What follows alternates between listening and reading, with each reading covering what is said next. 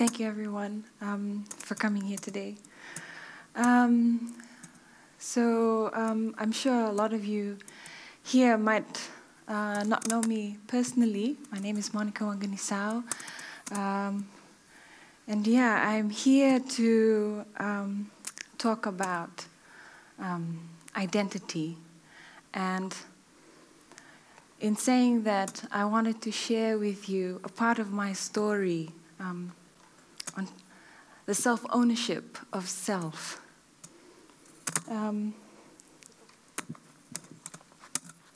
So I just put together a quick little PowerPoint just to help me along.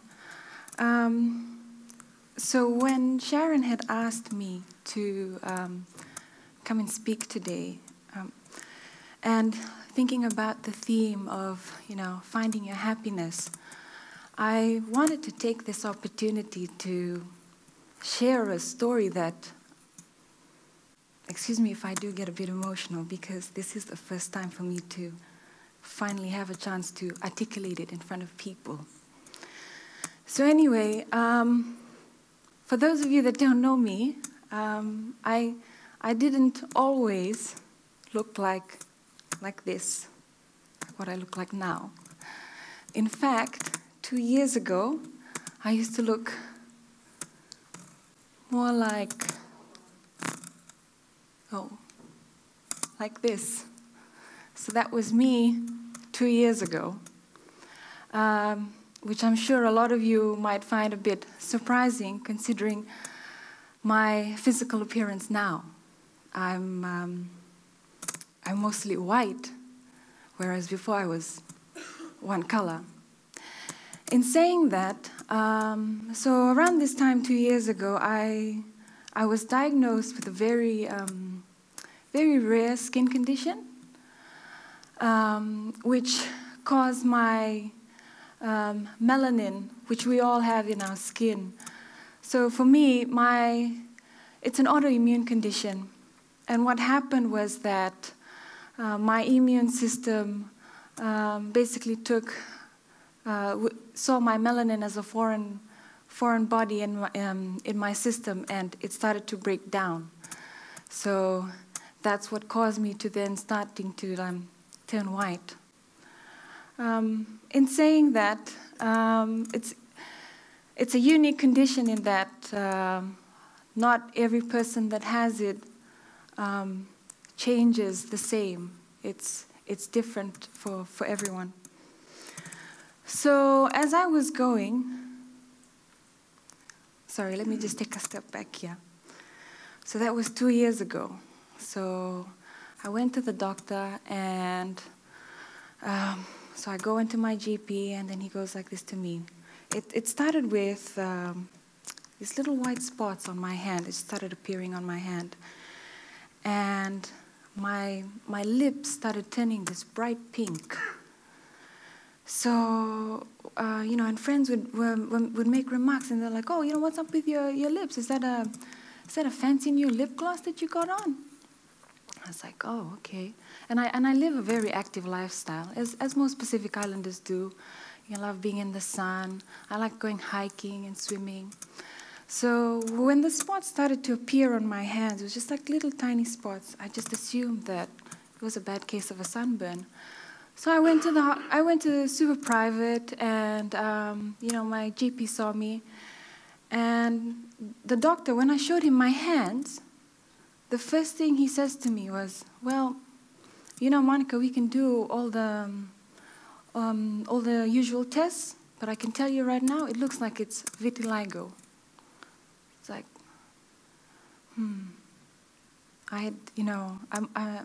my day job, I'm also a researcher. So I'd kind of done my homework a little before going. And when I say my homework, I basically just Googled, the symptoms. And I got onto WebMD, and I was like, okay. I hope he doesn't say what I think it is. So being the stubborn person that I am, I said, well, I still insist that I get all the tests done. So they did the skin biopsy. I got the blood tests and everything. And it came back a couple of weeks later, and it was confirmed it was vitiligo. So this was around early April of 2014. And I was working for a women's organization then. It was a job that demanded a lot, not just mentally, but also emotionally. I was working with a lot of grassroots women, and part of my job was I was an advocate for human rights. I was talking and teaching and doing research around that. So the first 3 months, I'll be honest, I put on a brave face, but it was very daunting and scary because while most people might go through a change in their life, not many are forced to deal with it publicly.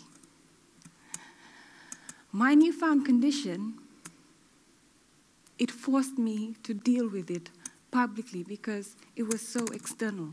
I couldn't hide it. So as I was processing, those first 3 months were sort of my darkest. I had to really process, okay, I am changing in my young life. Like, there were times, and I'm happy that my partner is here. He'll know very well.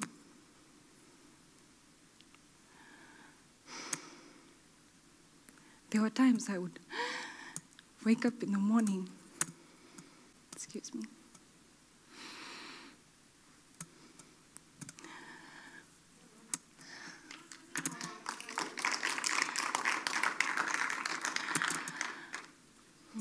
get it together, girl. Thank you.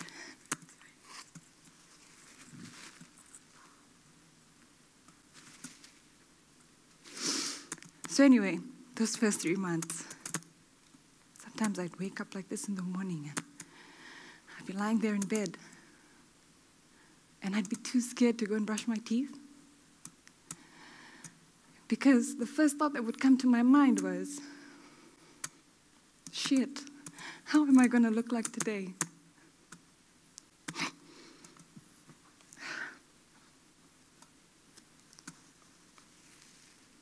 So, yeah, it was a struggle.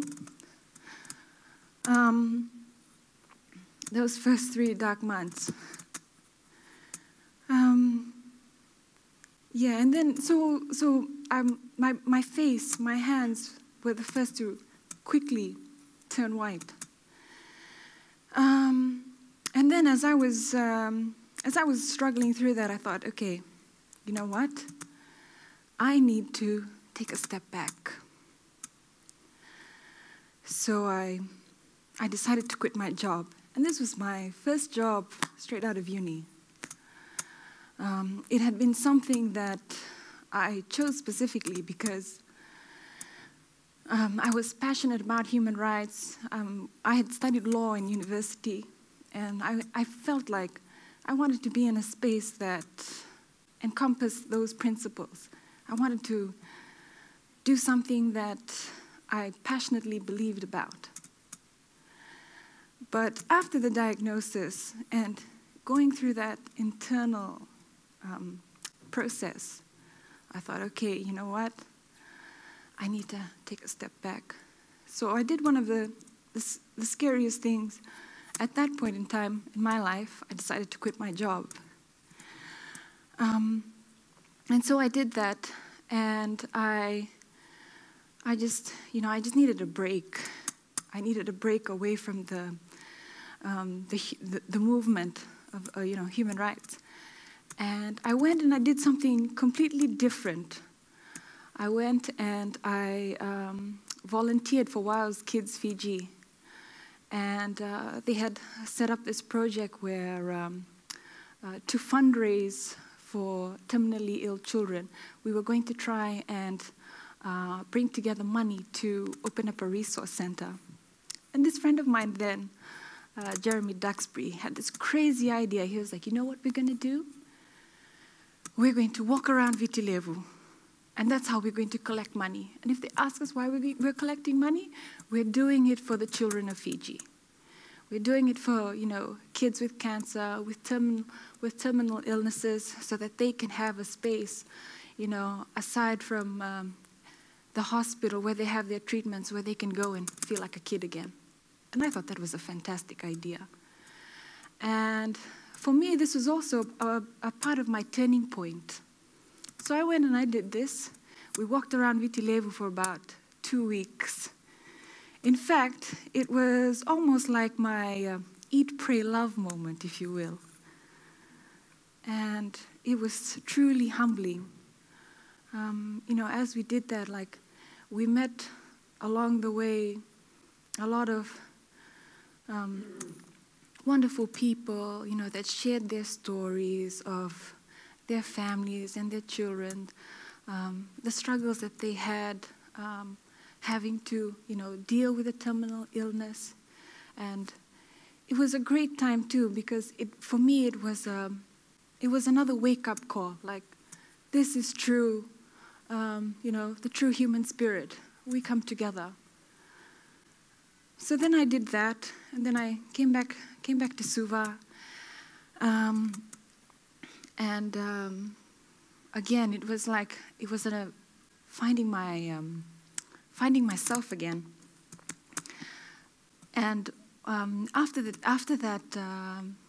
doing that, I also went into a time of self-reflection, and I was thinking to myself. And this had been a couple of months from the time I had gotten diagnosed.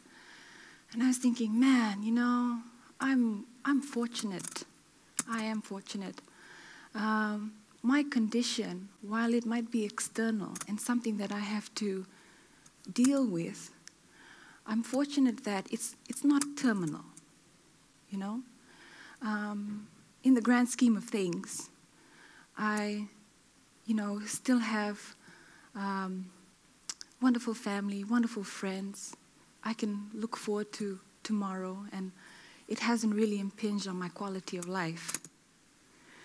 So, being also it's called Vitiligo. I had a fun time too the first time I heard it. I was like, what? Viti what? So, trying to get through that, and now I can just run it off my mouth, Vitiligo. I've had about 2 years wrapping it in my head that it's so familiar. And being the true blue millennial that I am as well, savvy with social media, I thought, while I process this, while I'm going out and having these experiences, I'm going to start sharing it. I'm going to start taking ownership of my story, or as we CSO cats like to say, I'm going to frame my narrative. So I started posting up pictures of myself as I progressed in my change. So these 2 pictures were 2 of the first pictures I started putting out there. So I put it out on Instagram, and I'd share it across on Facebook, and I just put a little blurb like, this is me dealing with vitiligo. And I started putting it out there, putting blurbs that just, consumer friendly, just telling people what I had. And in a way too, it was a way of me kind of mitigating, so that when my friends and family see me on the street, they don't freak out. Like, oh shit, what happened to you? And to be honest, I got a bit of that in the beginning. And, well-meaning family and friends, and they come up to you on the street and they're like, "Yes, Lufengu, what happened to your face?" I was like, did you get burnt? So I was like, no, I have this skin condition. So, it's the same old drivel, kept going. And I thought, you know what? I'm just going to save my time, and I'm just going to start putting it out there so that when people see me on the street, they don't freak. So I personalized it, and I, in a way, it was almost for me I'm also a feminist, and one of our principles is the personal is political. And in saying that, I thought, this is a very personal issue for me, but I want to also show people that I'm okay with it and I'm dealing, and I want to share with you as I process it as well. And as I went through that, it was really fantastic, because then I kind of found my tribe. So I did this research online, and it was just awesome. Like, I found people that were like me, but different, Same, but different. And just reading some of their stories was just like, wow. I was like, it was amazing. Like, for my condition, like, the poster child for it is obviously Michael Jackson, Successful singer. People didn't understand why he was turning white. They automatically assumed that he was bleaching his skin. No, his melanin was, just dying, and he had to quickly try and deal with that. For me personally, I don't know if I will ever get to Michael Jackson's stage where I will completely turn white. I don't know. I might, just be as I am, or it might go all white. But it was great too. Like, I'm just going to move aside here. Like, if you see some of these pictures, and it's a very diverse range. I really like this picture of the father and the daughter. Their story is really unique. So for this young woman, her father had vitiligo. So when she was growing up, she's just like me, just your normal, brown kid. But she had grown up with a dad that had vitiligo. And when she was telling her story, and I discovered her online, and she was talking about how she used to always be very defensive for her dad when they would be out in public. But the dad used to be very cool about things. Like, after a couple of years of living with it, you don't really think about it any longer. And she used to get very defensive when she would see people in public staring at her dad. And then one day her father, pulled her aside and said, it's all right. Like, for me, I'm okay with this. And I just want you kids to be happy and try not to think too much about my condition. So when she started to get vitiligo, she got it when she was in college, university. And by then, she had come to, and again, I assume that this is something that probably happens to all of us that gets vitiligo. That change, you coming to terms with it and trying to accept it. So I liked her story, because she had someone when she was growing up that she looked up to, so that by the time she got it, it was just like second nature. It's just my skin. And the other pictures that I have here, there in the middle is Chantel Winnie. And she's a beautiful girl, and you can see that her spots are more asymmetrical. When I was going through that first year, and I used to have all these friends tagging me to her pictures. And I was like, oh, okay, what's this? Is she the other poster child for vitiligo? And again, it was great, and then I read her fabulous story. Most of you might not know this, but she's actually a very successful model on the international catwalk. And, reading on their stories, it kind of helped me. And I was like, wow, these are all these brave young people with the same condition that I have, and most of them here are, in fact, models.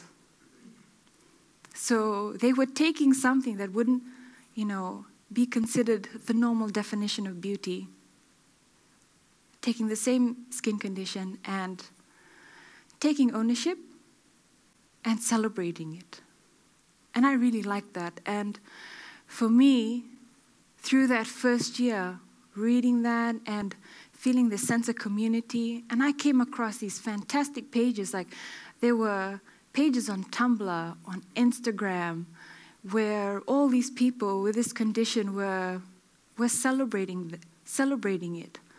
And I thought, wow, that's fantastic. And again, it helped me deal.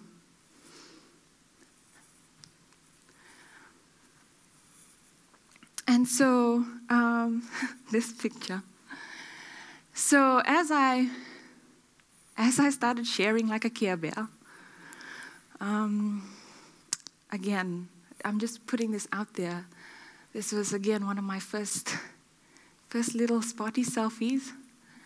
And it really tickled me. Like, I'd have friends who, some of them, they wouldn't post it on the picture. They'd privately message and they'd go, "Oh, I'm so sorry to hear what," like somebody had died. I was like, okay. And again, by sharing it, by putting it out there publicly, it brought me back. Like, it brought me back to a sense of equilibrium. And I used that as my way of, again, framing my story. And so whenever somebody would ask, because I knew, like, generally it's not coming from a bad place. It's human nature to be curious. So I didn't take any offense to it when someone would, like, put all the freaked out emojicons and the, "Oh my God, what happened?" So I'd take my time and, I'd explain what I have. I was like, it's a rare autoimmune condition. It's nothing terminal. It's not something you can. So I took something that I used to do, that I do well in my day job, and I used the same toolkit, if you will, to start telling my story, my personal story. And I noticed that the more I did that, the more I put it out there, I was also educating people about what it is I had. And yeah, as you can see, then, those first 3 months just kind of was a little pinch into my vanity, but then after that, I just channeled my inner Beyonce, and I was just like, work it. I'm just gonna put out my selfies. So I just kept doing that, so that now, and it's really great, like in my day job, in the work that I do, and I live here in Suva, it's great that when I meet people now, they don't freak out. They still know that aside from my very external change, I'm still the same person. I'm still Fijian, even though I'm turning white. Wait, but technically we're all Fijian, so yes. Yeah, and I guess that comes to the end of my talk. And yeah, so again, it was me coming to terms with this big change in what I had perceived as my identity. For the first 27 years of my life, I was very sure of who I was, what I wanted to be.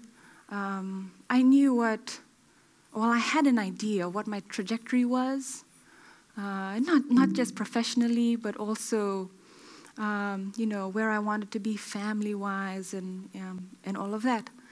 And then being struck by such a change in the middle of my life, hey, God willing. I'm at this point, 2 years on, I can say I'm happy that it happened, because it forced me out of my comfort zone. It made me reflective of myself as a person, who I want to be. It made me look consciously of, I don't want to be someone that's just viewed or framed in the opinions of others by how I look. I want people, when they interact with me, they look beyond that they know me as a person. And it was great, because that's like my first exterior. It was just a kick to my vanity, And I quickly got over that. And yes, and I came back to my sense of self, and I took ownership of it.